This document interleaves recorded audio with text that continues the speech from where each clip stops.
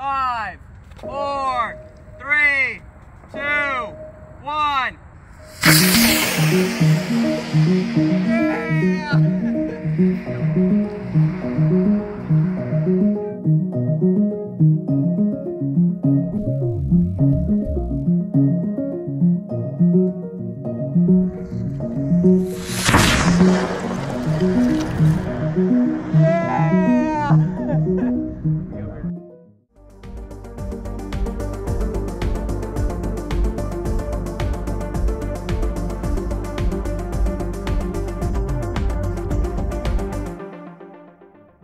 Hello everybody, welcome back to the Simulations channel. In today's video we're going to be going over the very first flight of this rocket, Jank². If you've not seen my first two videos in this series, I'll have them linked below and you can also click it up in one of the corners. In those videos I discuss the basic design overview and why I made some of the design choices I did, and also what the purpose of this rocket actually is. So Flight 1 was a resounding success. The rocket reached an apogee of 1,006 feet, which is pretty good. The simulation was indicating 1,008 feet, so I consider that pretty darn accurate. And as we go through the data, we can also look at when these events took place and how the rocket sequenced each of them. The first flight flew on a Apogee Components F-20-4. This is an ammonium perchlorate composite propellant, otherwise known as APCP, rocket motor. It has a burn time of 2.8 seconds and a total impulse of 64 seconds. Making this a really excellent motor to do a first flight on. So Jank² incorporates a complete avionics suite, you can see it in here, and that includes logging for altitude, temperature, humidity, orientation, accelerations, literally anything you could possibly want, voltages, all that sort of stuff, and I can transmit it live down to this computer using a custom ground station that I created. Unfortunately for Flight 1, I didn't get to record that ground station data. However, for Flight 2 and 3 I did, so in the future video we'll get to see what that actually looks like. All that flight data is transmitted live through an antenna located right in here on the rocket. I have some more details about that in my previous videos and the specific transmitter that I ended up going with. The rocket contains a 9 degree of freedom IMU, as well as an altimeter combination that has a barometer, temperature, humidity, and a couple other sensors. So that combined with the IMU gives me a ton of different data points that I can look at after the flight. I also record the state of the flight computer as well as its voltage throughout the flight, so I can analyze it post-flight to make sure everything's functioning correctly and there's no short circuits. Alright, so enough talking about the actual rocket, let's go look at some data. So when I get the rocket initially, this is the data that I get off of it. It's loaded to the micro SD card on descent, and it's not very really great to look at here. So what I do is I take all of this data and I spit it into this spreadsheet here. I calculate a bunch more data points and I also display everything in a whole lot of graphs. So we'll go over these individually, but there's a lot of really great data to go over. So as the rocket flies, it's recording these data points at a 50 millisecond time step, which comes out to about 20 hertz. And we're recording all the data points basically from time all the way to the last acceleration point here, which the rest of these here are calculated after the fact. But we record all these data points, we record 500 of them, which gets us about 25 seconds of actively recorded flight time. And if we look at how many data points it actually is, it's about 7,500 data points. So a lot of really useful data to look at here. So we'll start off before the flight actually takes place. There's a couple checks it goes through. So I'm just basically making sure that the rocket is functioning correctly. If any of these are off nominal, it won't even go into data logging. It'll throw an error, which will actually be on this indicator light here. There's a couple different indicator lights, and based on the flash patterns of those, I can know what the error is. So here we can see, obviously everything is going to proceed nominally. And then we do have one error that happens with telemetry, which it's failing to send the packets. So this is completely normal and actually expected, because as the rocket sits on the pad, not ready to fly yet, the telemetry is powered off to save battery. Once we power that telemetry on, it's going to do a set on the altimeter, and then you actually go into its pad idle waiting for launch state. So this is basically just while it's waiting on the pad, it's going to throw these errors. And it's kind of cool though, because you can see it's actually actively trying to restart, and it'll give me some different data packet values of what it's actually trying to do.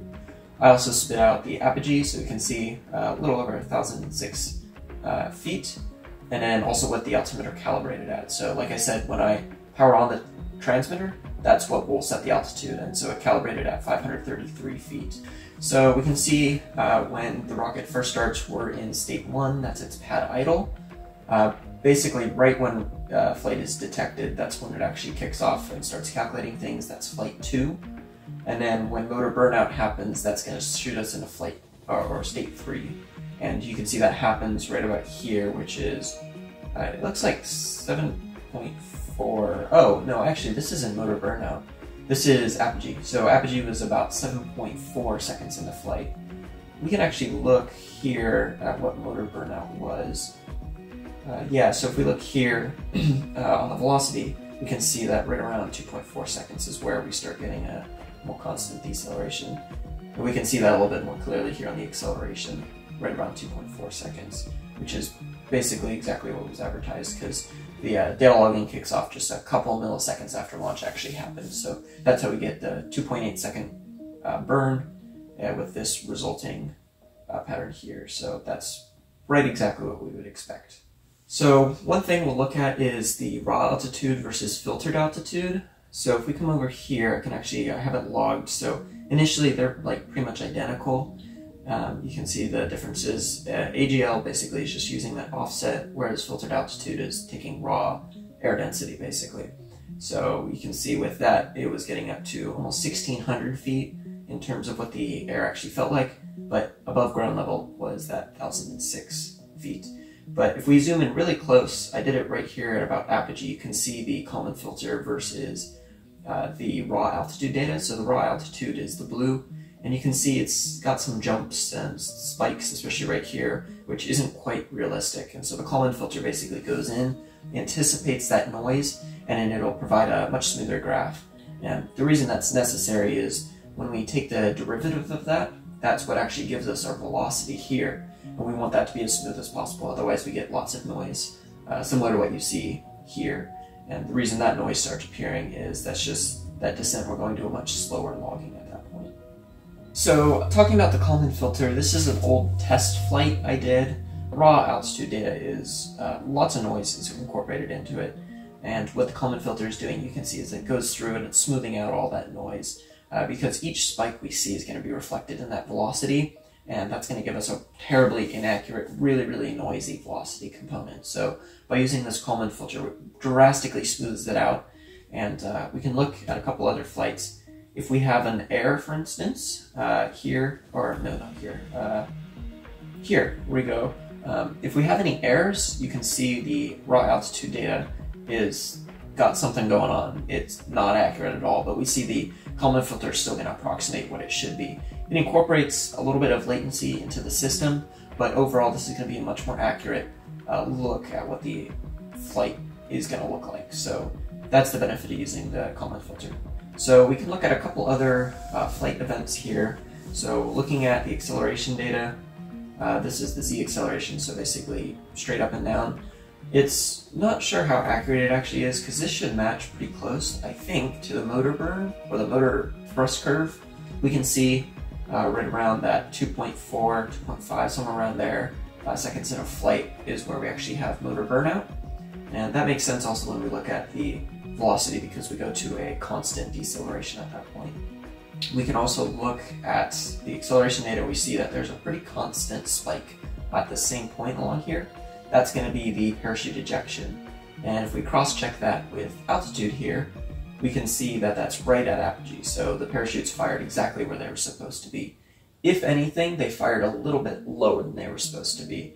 And that may have accounted for that couple feet lower than the simulation predicted.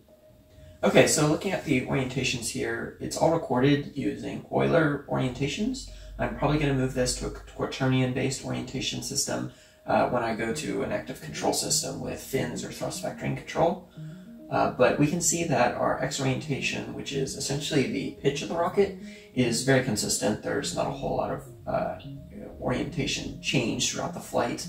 Of course, once we deploy the parachutes, that all changes. There's a lot more noise as the rocket tumbles around. The parachute is fixed between the two stages, so it's free to kind of flop around, and we can see that reflected in this data here. We also see it reflected in the acceleration values here, all that noise. Y orientation, we can see that it does have a good bit of change in its orientation. This is the natural parabolic arc, and the reason it jumps here, that's 360, then it loops around back to 0. That's why we have to jump. If we normalize that, we would see this continue up, and that's the expected parabolic arc as the rocket kind of tips over at the top. And we're almost pretty much flat level right when those right at apogee, which is what we'd expect, and that's where we see the ejection charge fire. Z orientation is the roll of the rocket, and again, it's pretty darn consistent. It looks like we had a little bit of roll in one way, so my fins aren't probably perfectly aligned because we start picking up some roll in that direction. If we look at some zoomed in data of the angular acceleration, or sorry, angular velocity, it looks like, yeah, it changes a little bit, so we do have a little bit of misalignment in the fins, not anything to be concerned with. We can see that for the most part it's right around 0 for these. So we can look at the angular velocity zoomed out over the entire period. It's like pretty much rock solid, but the reason this is a little bit not quite accurate is we have all these spikes in here from jumps and orientation and all the noise while it's tumbling around, so these numbers aren't really very accurate. Which is why then I did this further zoomed in section here. We can see all the noise, just completely useless data, but we can get a little bit better view into the controlled flight, or rather stabilized flight with the fins, and all of our rates are nominal. So one other thing to look at, we can actually look at this state machine here, and we see that it starts out at 1, the ground idle, and then we jump up to 2 once the launch is detected. We have then another state change when apogee is reached, and then we see it just stays in state 3. That's not actually entirely accurate. Once we jump to state 4, that's signifying we've loaded all 500 data points. So it's basically a constant 25 seconds of flight time. And what happens in state 4 is all this data we've been logging to basically a couple of giant arrays in RAM. And that's done just because it's a whole lot faster. And one of these videos, I'll actually look at why I did that in the software. We can look at how I'm using each of the bytes I have within memory. But I have them all in a giant array in RAM, and so when it's in state 4, it takes these arrays and actually puts them into the micro SD card. So you don't want to do that on the way up, because between vibration and the slower write speeds of the micro SD card, you're at risk of losing valuable data points. So once that's complete, I will see this on the ground station readouts. But when that finishes all the logging, it'll then jump to state 5, and that's basically its recovery state. So it goes to a really, really slow logging, and it's basically just focusing on transmitting some data so I can hopefully try and find the rocket. So we can see here I have a list of all the possible values I can record, and you can see I'm only recording about half of them, little over half of them. So some future flights, I can record a bunch of calibration data, which would be pretty interesting, just to see how calibration changes between flights. That might be interesting, just characterizing how accurate that IMU actually is. We have voltage and transmission time. I can also do like RSSI, which is basically signal strength between the ground station and the rocket. But those are two values I didn't actually record. Voltage I have transmitted to the ground station, so I can monitor it for flight, but I don't record that. Also here, the X, Y, and Z, basically magnetic interferences, that's from the magnetometer, so I can get, basically it's like a compass, I can get where true north is at the different orientations, which when I combine together, I can characterize a really, really accurate orientation of the rocket relative to Earth, which would be really interesting, again, when I start doing some actual control systems. Temperature and pressure are two I also don't record. Pressure I calculate the altitude using that, but I don't record the raw pressure. It comes off in mercury, inches of mercury, but I calculate that into altitude in feet. Alright, so one other shot to look at is this ground track shot. It's unfortunately a little bit out of focus, but we can see ignition happen, and then a really great track as the rocket goes off the rail. We can see that frame. No aggressive turning, nothing that looks out of sorts, and that agrees also with that flight data that we looked at. So we see it continuing on up, and then we actually see chutes deploy right there, and you can see It's very small, but you can see that chute as it zooms in. So we had good chutes right at apogee there. 4, 3, 2, 1.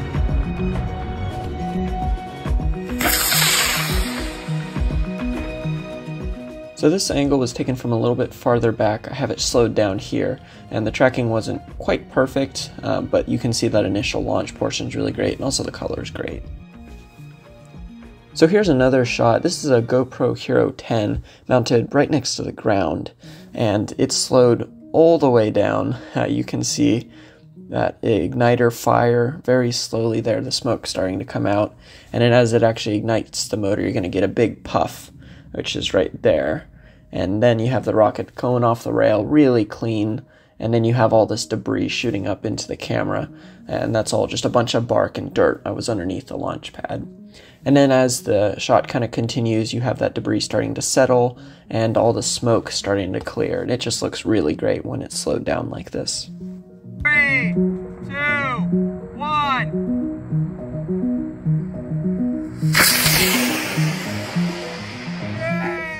This is a really nice shot. Even though it doesn't track the rocket great, you can really see that plume on liftoff, and right there we can see the parachutes actually deploy, which looks really great.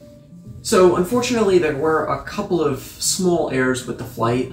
There were actually only 2 issues. None of it actually with the flight data or any of the stuff I was trying to validate, but when I was first starting to get ready for launch, it was delayed a good bit because the ground station wasn't receiving any data.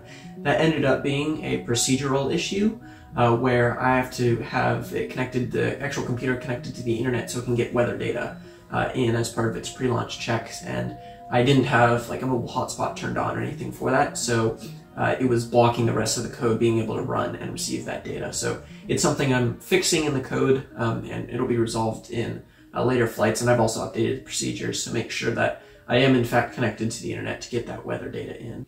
One other thing is, as the rocket launched, we actually see it jut off in one direction, so it veers off, and every single flight I've done with this rocket, it always veers off in one direction, even back when it was first being launched as Jank², where it was just this first stage flying, that also veered off every single time. I think it's down to the actual launch lugs I'm using, so instead of using rail buttons, I'm using these basically little lugs that follow that launch rail, and because of that, I think that's causing it to veer off once the top one clears and the bottom one's still attached. So in future rockets, I'm going to make sure I use the rail buttons. I think it's just going to be a lot more consistent using that, and it looks a little bit better, I think, but most likely that's the cause of that.